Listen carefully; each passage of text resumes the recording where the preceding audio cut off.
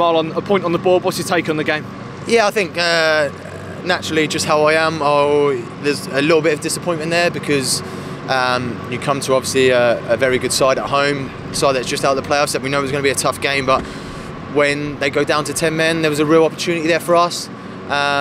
So naturally my first thought was kicking ourselves a little bit, but then probably when you reflect a little bit, I think the margins were really fine. We've hit the post a few times, the keeper's made some good saves and it just didn't quite fall for us. So probably may have taken the point before the game, and I think the message now, the importance thing is obviously to make sure we recover, and then a big home game on Tuesday, and if we win on Tuesday, then in the end it's a very good point.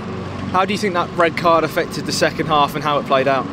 Listen, it's not as easy to play against 10 men because their game plan and the way they sit in is kind of taking care of itself. So it's harder to break down a little bit because they had a lot more bodies behind the ball in a lower block, and then as a team you've got to find that balance of being patient but then also having real purpose on the ball, and I think at times we got it right.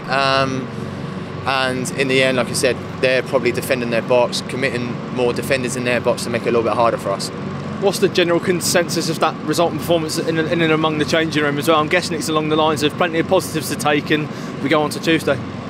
I mean, yeah, I think now it's done. Now the game's done. For me, it's more focused on Tuesday. And like I said, if we go and win Tuesday against a Burton side that's going to come to Fratton Park and compete and make it tough for us, if we can win on Tuesday, then it's a good point. So we just got to make sure now, obviously a long journey home, we recover and do our best to make sure we're firing on Tuesday.